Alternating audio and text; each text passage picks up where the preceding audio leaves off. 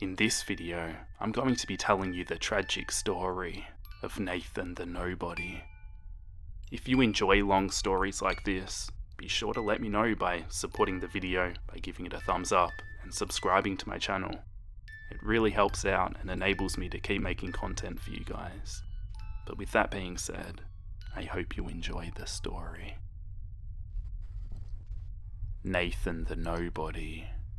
Origin. In the past, Nathan had a normal childhood. He grew up in a great family with his maternal twin sister, Crystal.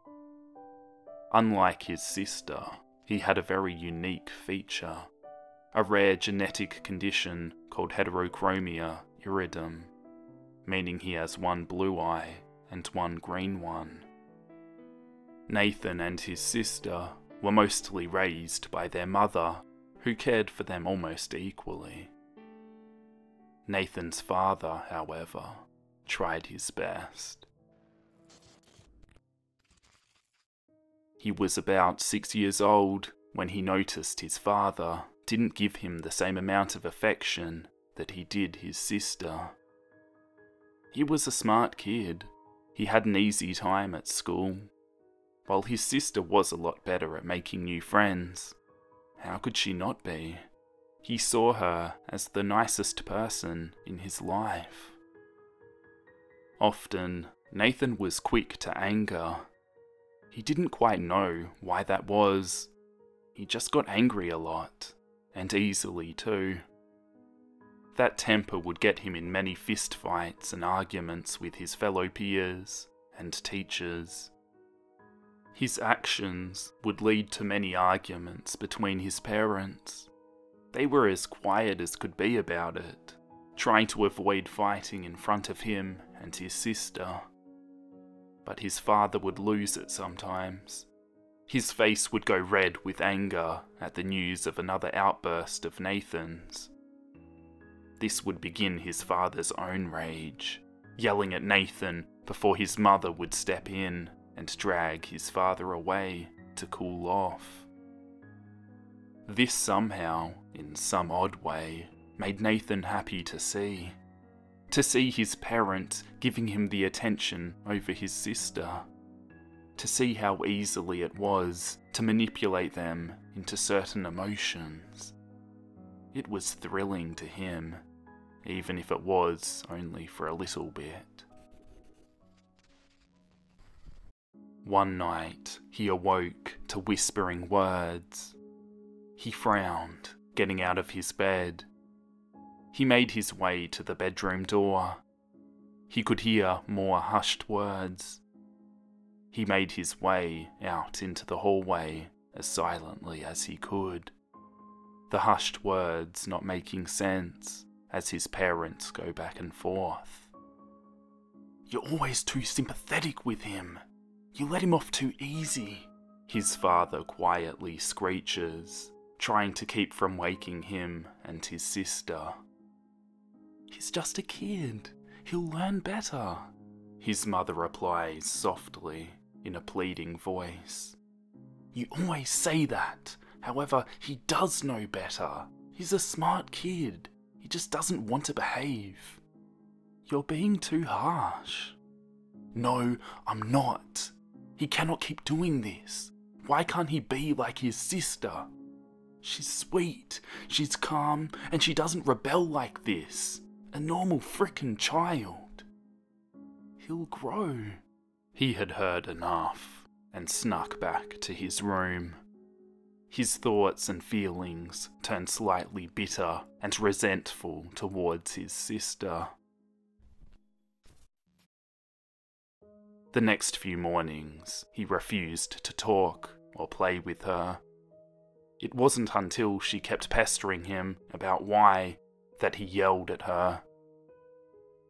After he stopped yelling, his sister just stood there. His bitter feelings quickly turned to guilt. He could feel his sister's sorrow as if it was his own. He decided to turn his bitter feelings to his father, the one that planted the seeds in the first place. Still, because of all of this, he still bared some envy towards his sister. However, Nathan loved and trusted his sister completely, partly because he believed she was incapable of doing any wrong. As their father seemed to imply, she was the good one, and he was the odd twin. He and his sister understood each other on a level that not all siblings get to. Of course, they had their difficulties, as most siblings do. By the age of 9, Nathan had distanced himself from his parents. They claimed they cared about him just as equally as his sister. It was clear that that wasn't the case. His grades may have been great, but he continued to fight amongst his peers. He never bothered his sister at school. The last thing he wanted was to bug her or have the bullies focus on her.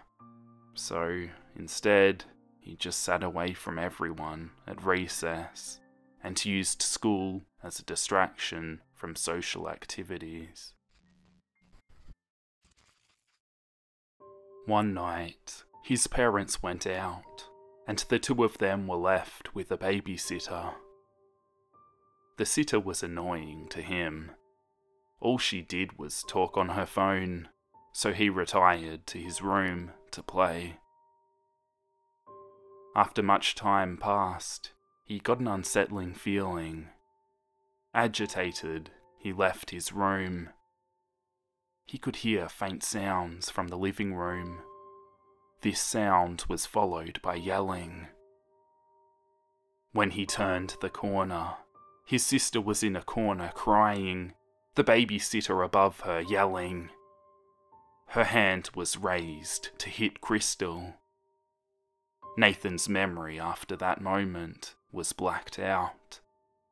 According to his sister, he came running in and tackled down the sitter. The sitter caught off guard, tried to grab anything, and ended up falling back into the TV stand. It knocked the TV off the stand and onto his sister. Luckily, she only had a few cuts and a broken arm. Upon investigation of the whole incident, followed by some therapy analysis, they found that he had an issue with anger, and that blacking out was just a side effect of this. From this, he became more recluse, and refused to participate in activities that were too stressful, or even just interact. When they got older, his father left with another woman, leaving just them and his mother. His sister became better known due to her outgoing personality, while he was known as the odd twin. He didn't care though, as long as his sister was happy, and he didn't have another episode. On that day, Nathan got ready as per usual. He grabbed some grey pants, black shirt, and his favourite black jacket that his mum swore he always wore. He went downstairs and greeted his sister with a smile. She was wearing her favourite navy jeans and t-shirt Nathan bought for her as a birthday gift last year. Nathan glanced down at the long necklace hidden in his clothes. It's a bit feminine, but he knew Crystal tried her hardest to get him something special for their birthday. He cherished it, almost as much as he cared for her. "Morning, Nate. I'm staying late at drama today. Big rehearsal," she explains, giving a warm smile. Nathan nods and pats his sister on her head. "Okay, I'll most likely be hanging out with Jeremy anyway. I'll just pick you up today. How long will it be?" he asks, while putting on some combat boots. About 4 o'clock or so, she replies. Okay, cool. Oh, I almost forgot. My friend Belle has a huge crush on you. She's so shy about it. It's too funny. She laughs, giving Nathan a poke as they head out the door. She the one with the red hair, right? Nathan asks with a nonchalant tone. Ooh, you like her too, huh? Huh? Maybe now you can forget Sarah, she teased, giving him a slight shove. He only replied with a roll of the eyes. They walk to school together, taking the same path the two of them took all the time, talking about random little things. There was an abnormal chill in the air. Something felt off to Nathan, but he just shrugged it away. They arrive at school. Nathan gets some of the normal looks he has come to expect from people nowadays, especially in comparison to his cheerful, bright sister. They look to be from completely different worlds. Oh, did I tell you Dave asked me out? She chimes in with excitement, breaking his thoughts. Oh, no, I don't think you did.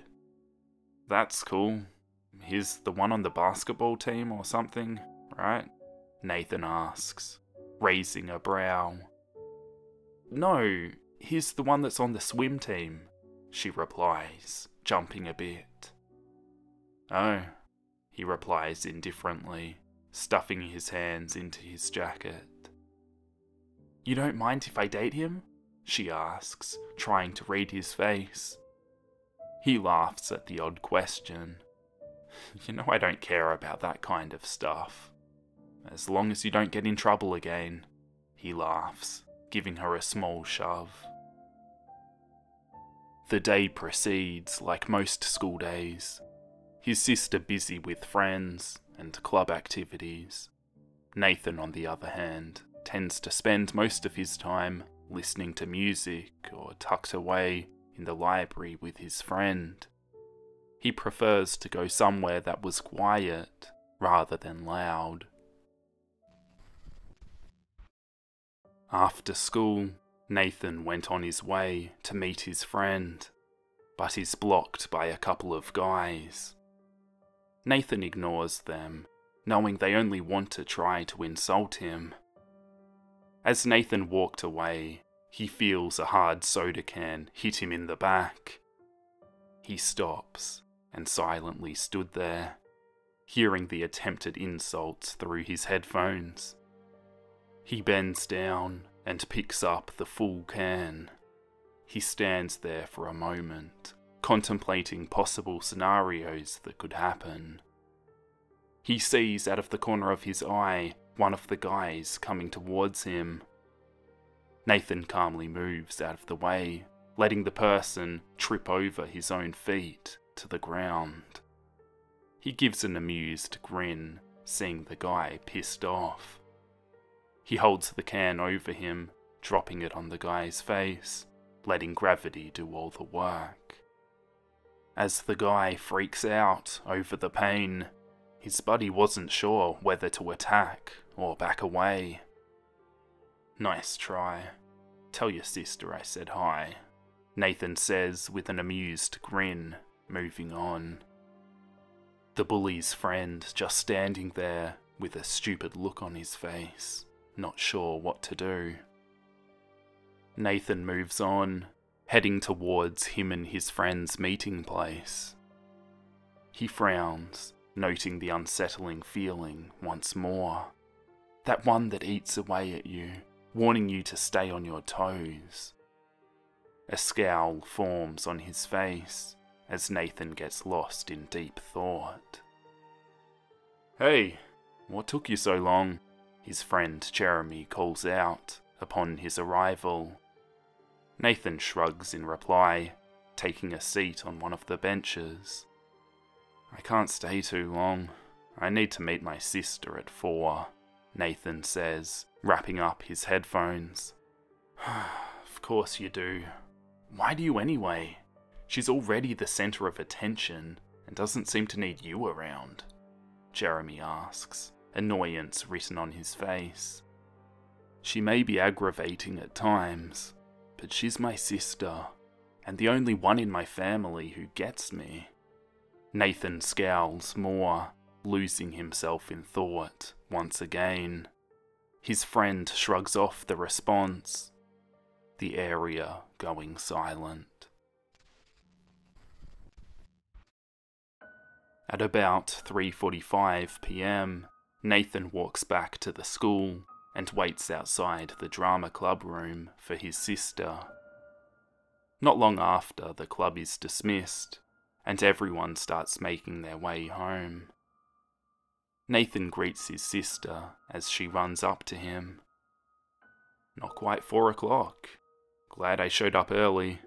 Would be a shame if I came back here only to miss you, he chuckles. How was drama today?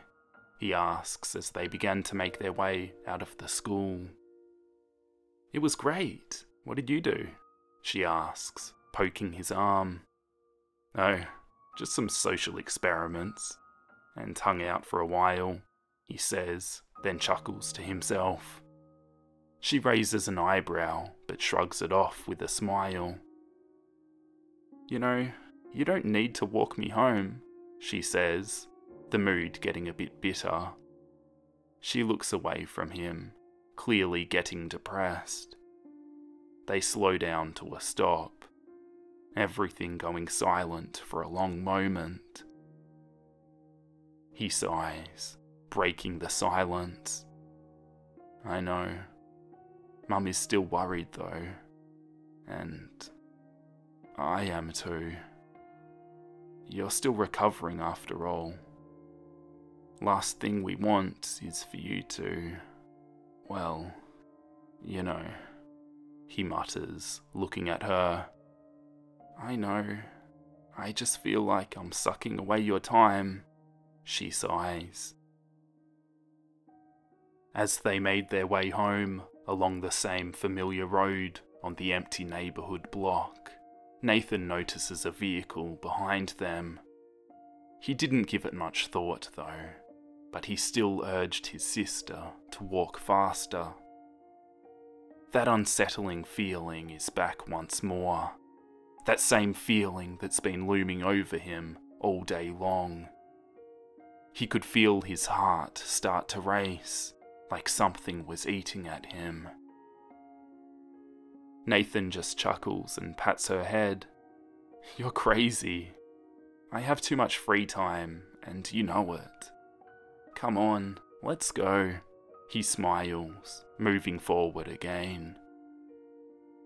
The sun, while still high in the sky, is slowly losing its shine over the land. He looks around the quiet neighbourhood, and hardly anyone is home around this time.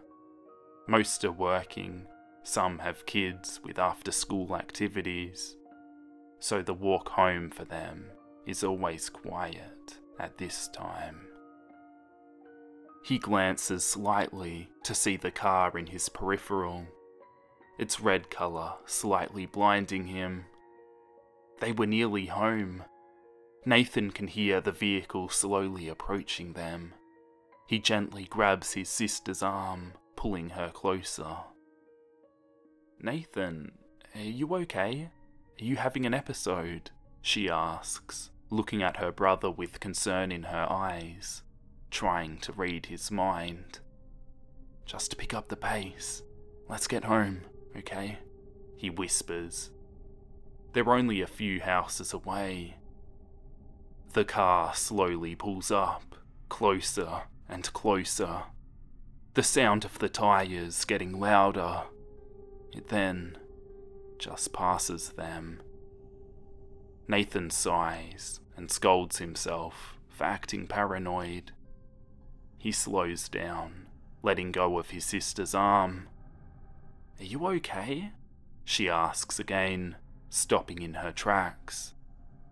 Yeah, I'm fine. Let's go, he says sternly. No, you're not. Tell me what has you all wound up, she says, not moving from her spot. It's nothing. I was just getting paranoid, he frowns, feeling like a child. See? That's all you needed to say. I thought you were having one of your blackout moments again. Crystal stops, looking behind Nathan with a puzzled expression. What's wrong? Nathan asks, but as he turns, 3 men jump out of a van that slowed down and had pulled up behind Nathan. Nathan pushes his sister behind him, glaring down at the men.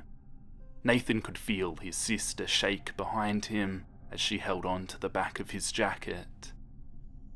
In a moment's notice, they attack.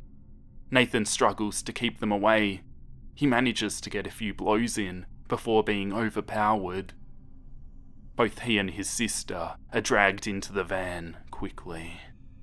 He struggles to break free from them, the overwhelming urge to protect his sister fueling him.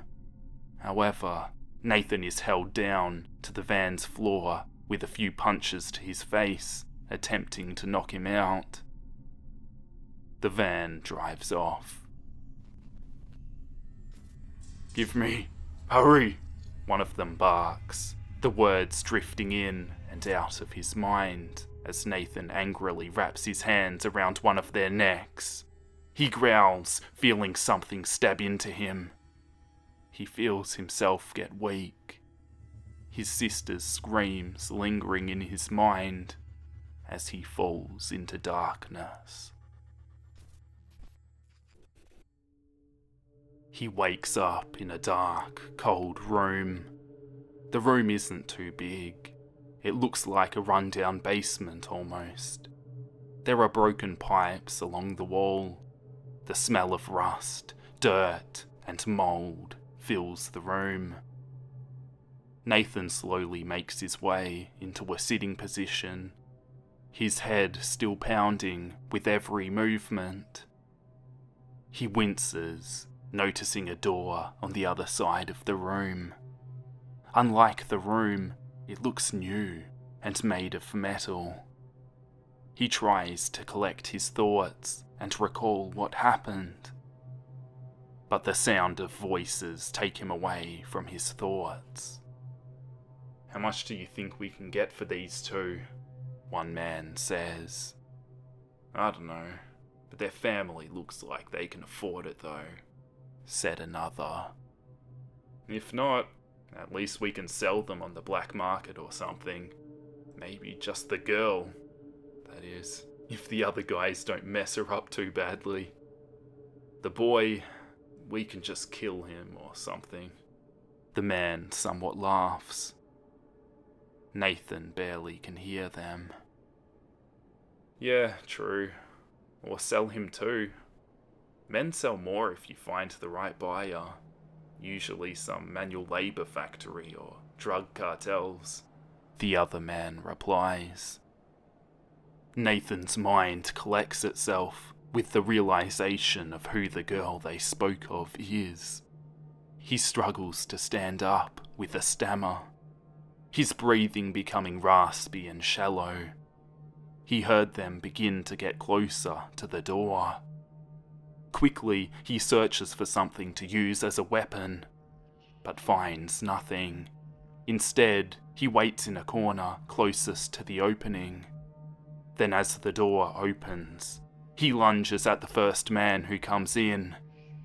"Where's my sister?" he yells, holding the man's throat tightly to the hard, cold ground, his pulse beating against his hands, feeling himself losing to his anger.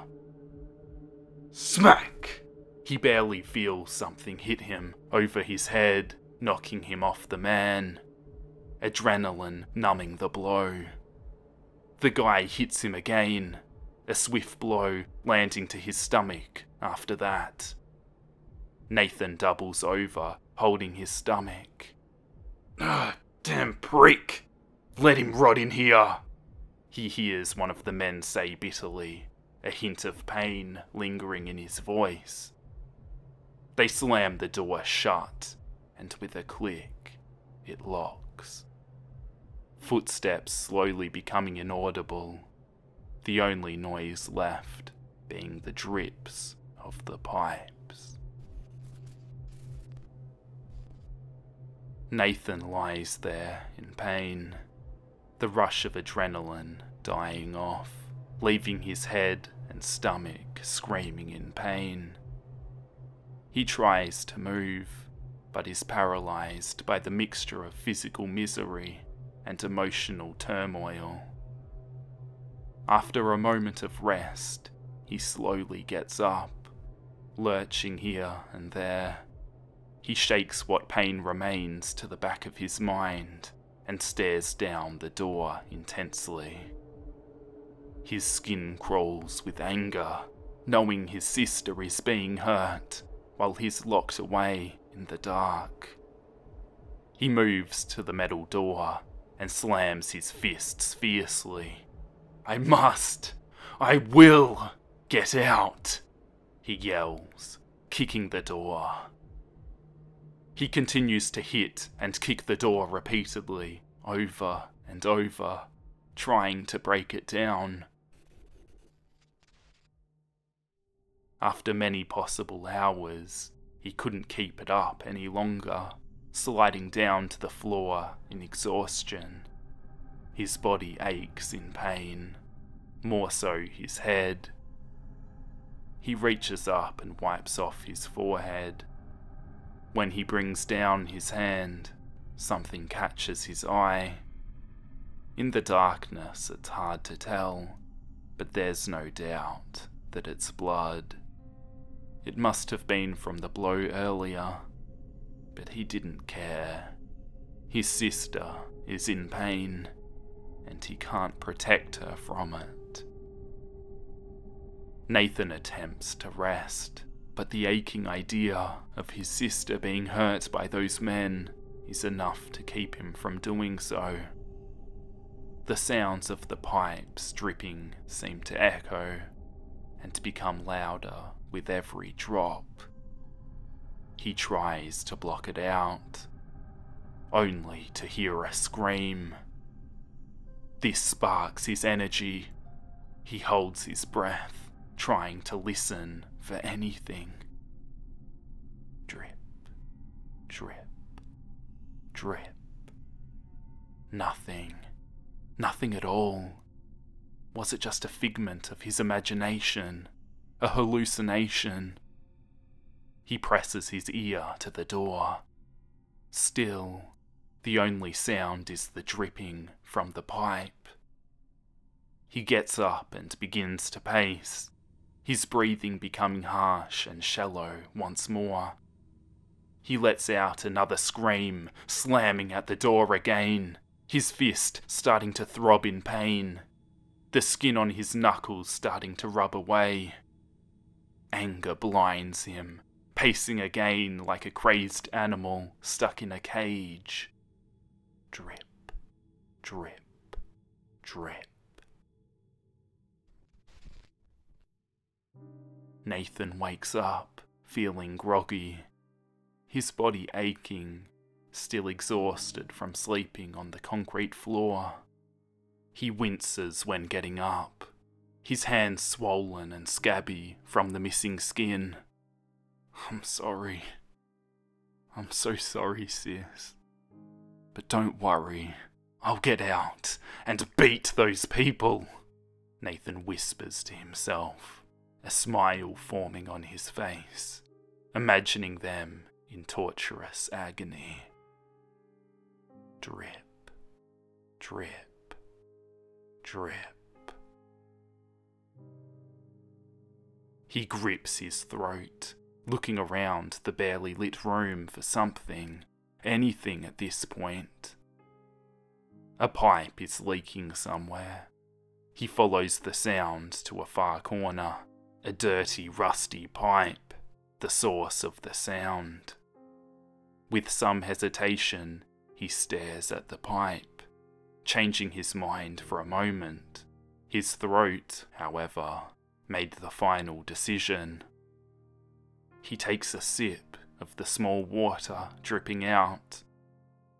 It tastes awful. He spits the taste away, refusing any more. Last thing I need. I have to get out, Nathan murmurs to himself, turning back to the metal door, trying to think of any way to get it open. Drip, drip, drip. His breathing grew heavy, getting frustrated again. Finally, he makes a move and slams his body into the door. Not even a dent. He attempts again. When that doesn't work, he hits it with frustration. His hand, however, didn't agree with that idea. They're too swollen to keep hitting it. He slams himself once again against the door and then kicks it. When he couldn't bring down the door that way, he begins pacing once again. This continues for what seems like an eternity. His knuckles now just scraped off flesh and bones from pounding at the door. Nathan huffs and glares at the unmoving door. He couldn't stay still any longer. The door stood there, taunting him, the only thing keeping him from his freedom. The door spinning around in his vision, his body weak from the lack of essential needs. Drip, drip, drip.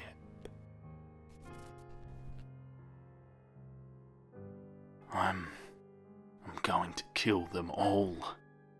Kill them. Make them suffer, Nathan yells, throwing a loose piece of concrete at the door. The echo of the metal ringing through the room. The sounds of dripping water sending chills up his spine. Every second, the two taunting him, laughing at his misery, the sounds of his sister's screams filling his mind. But suddenly, after some time, they went silent. Nothing left but a rhythmic drip.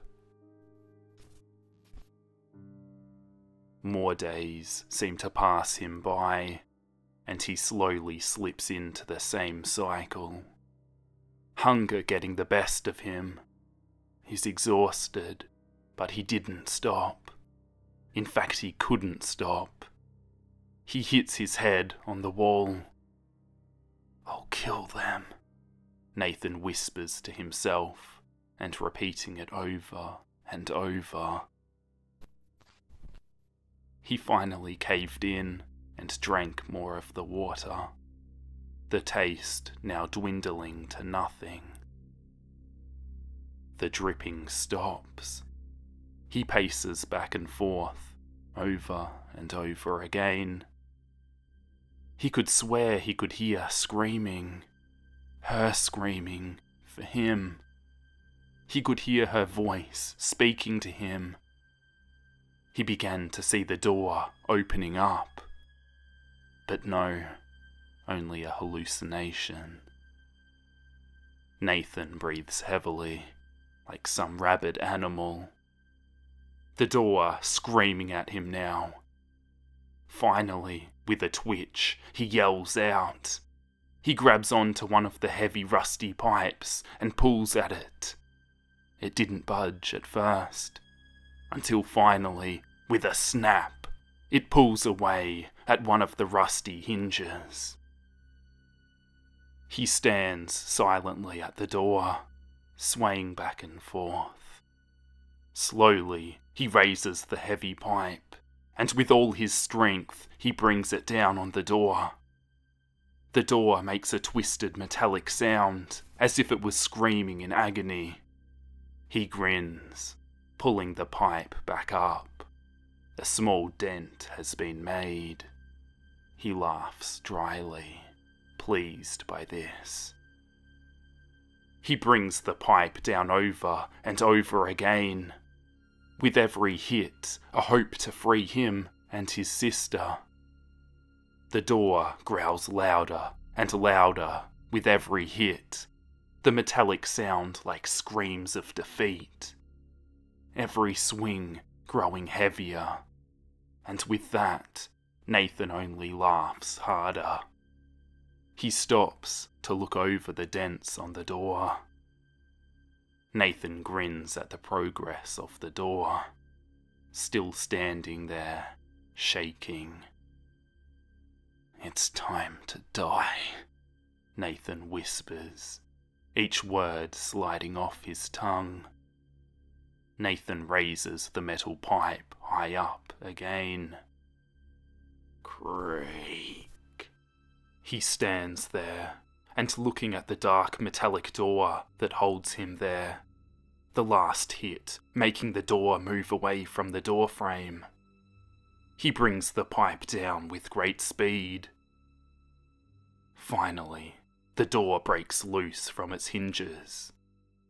He manages to push through the heavy door, and the sounds of the door squeaking painfully loud as he steps through.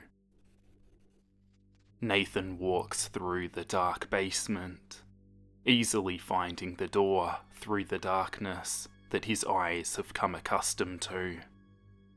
Feelings of hope flooded him. Finally, the relief knowing he can save his sister pulses through him rapidly. He could go to her, he could save her. He hears voices above him on the other floor, speaking. "Are you still on that? Sorry, but I had to kill her. She went crazy, bit off some Portman's hand." A man speaks, no remorse in his tone. "Yeah, true. I was getting tired of seeing her face anyway, all bloody and shit. It was gross. Speaking of which, do you think that one punk is dead by now?" Speaks another, no empathy in their tone. Nathan begins to shake, hot tears forming in his eyes, a cold, numb feeling growing in his chest. This couldn't be happening. It's a lie. No, no, no, no, no, no! He refuses to believe it, the hope in his body weighing heavily down on him, as if a 2-ton boulder has been placed on his chest, slowly cutting off his air supply. He stumbles through the room, moving back and forth. "Yeah, it's been like over a week. Dad is still breathing." The other man laughs. Nathan hears them make their way to the basement stairs and slowly start to walk down the stairway, still talking away. Their voices a numbing buzz. His grief quickly turns into an unquenchable rage, the wrath showing so very clearly on his face. His body pulsing with a superabundance of emotions, boiling out of control. His mind feeling like it's being split violently open. Everything then goes silent. Nathan, kill them. He hears a voice whisper so clearly, the silence following these bitter words. It's too quiet. He looks to the doorway.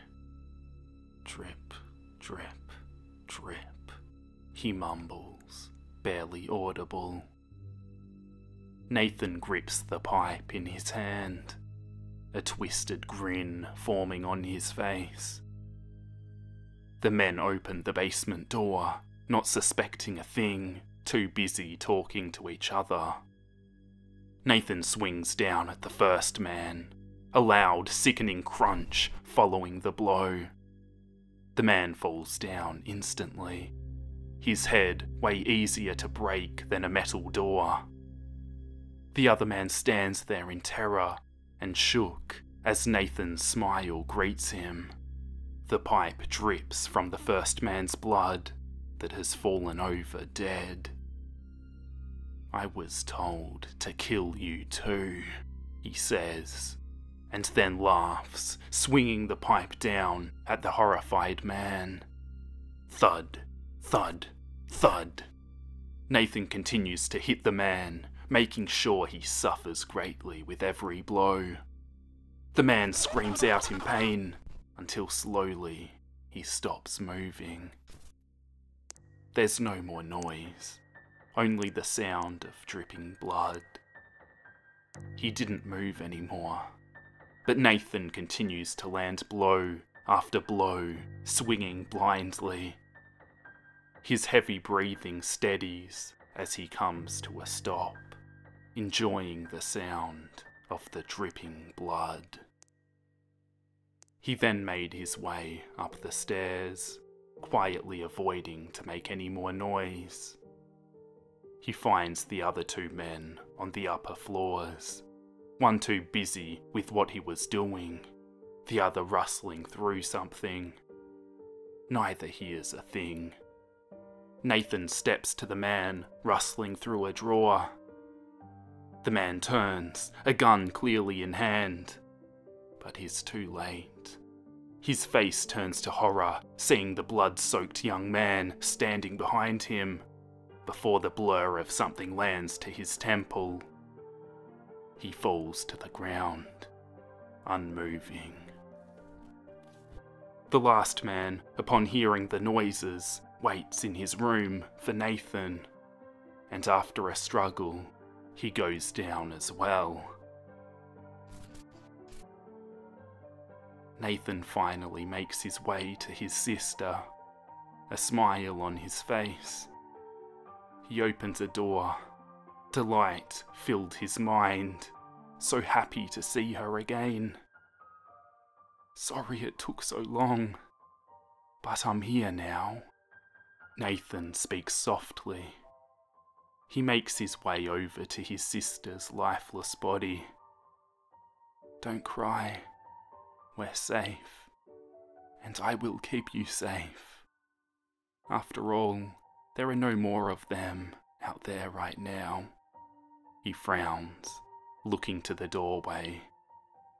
No. Shh. Please don't cry anymore. I will protect you, sis. I promised after all, remember? I will kill them all, for what they put us through. I will save you still. He pats her head, her blood covering his hand. He didn't seem to notice her disfigurement, or even blood. He completely blocks it all out as she laid there, rotting from death, ignored the fact that her skull is bashed in. "Let's go, Nate. There's more." He hears her whisper softly to him. He grins, so happy to be with his sister again.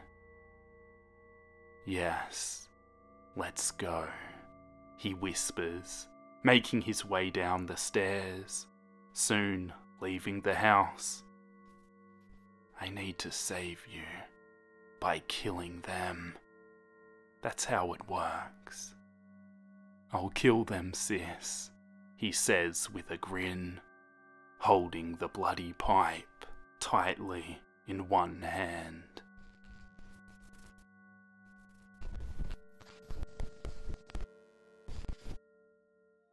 Thank you for watching the video. I hope you enjoyed it. It was a fun drawing to do, definitely one of my more gory drawings I've done in a while. If you enjoy this type of thing, be sure to subscribe to my channel. I upload new videos every Friday. If there's any creepypastas you'd like me to cover in the future, be sure to let me know in the comments, and maybe I'll get to it in an upcoming video. I'll catch you guys next week.